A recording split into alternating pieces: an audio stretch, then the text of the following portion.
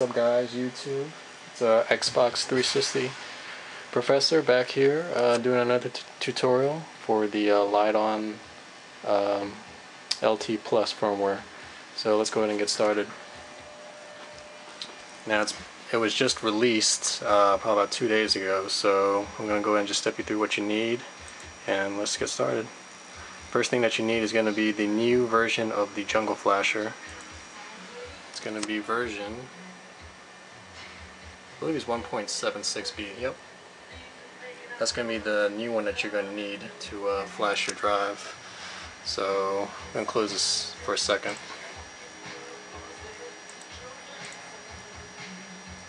And before you start everything, you want to make sure that you grab the firmware. Just grab it from the usual places and dump it into this folder right here. The firmware folder, just dump the firmware right there so it'll auto load it later. So let's go ahead and get started. First thing we want to do is go ahead and launch Jungle Flasher.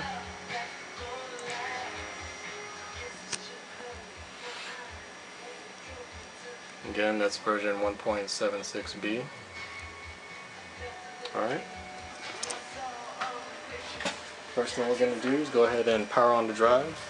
Here's my drive right here, so we're going to go ahead and turn it on.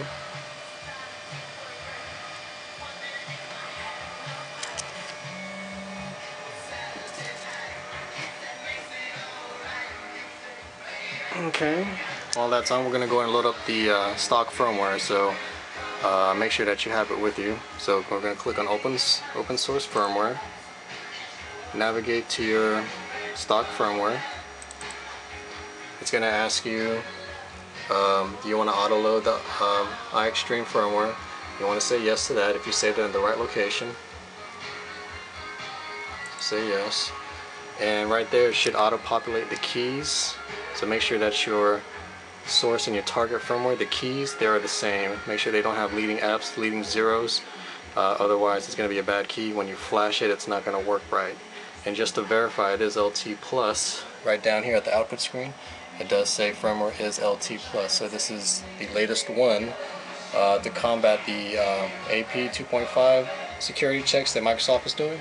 So I just want to verify that it is a legit copy, and it does show up as a correct copy, so you should be good to go. So now we're going to go ahead and erase the drive. So we're going to go to MTK Flash 32 and go to Liteon Erase. Now it's going to say 2 warnings. You just want to just say yes to both of them. Yes. Yes. And it'll time out. It's going to say an error right there. So what we need to do is actually power cycle the drive and put it into an intro device ID. So we'll go ahead and turn off the drive.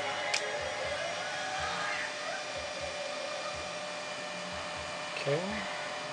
We're going to turn it back on. Oop, didn't turn on.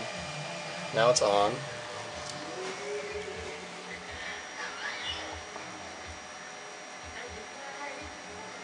Now we'll go ahead and click on the intro device ID right there. And then we'll go ahead and power cycle the drive. You'll say yes to this when it comes up.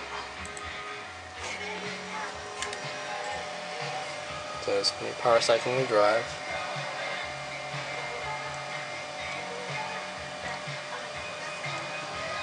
Okay. And right there, good flash properties came up. The 0x72. Yep, 0x72 came up, so that means it's good. We'll go ahead and proceed in flashing the drive. To do that, we're going to click on the right button. And right now it's erasing, and it's going to be writing those banks.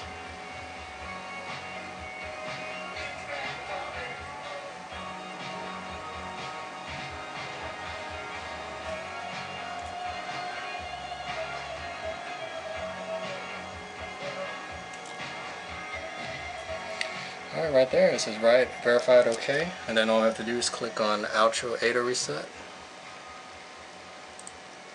confirm it in the log, and it is now done. So now we can go ahead and just set it up and test it out.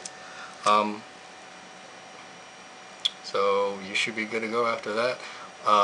From what I understand is that it is safe to actually upgrade it from LT to LT plus, but I just did it on the safe side and actually flashed it to stock, applied the new dashboard update, and then flashed it from stock to the LT plus firmware. So I just did it the safe way, but they say online that it's actually safe to just do a flash straight to LT plus. So it's your preference. You know, if you want to just go straight to it, that's fine, and not flash back to stock. But if you want to be, you know, safe and just do it how I did it, then that's fine. So just pick and choose. But we'll go ahead and test that, and you should be good to go.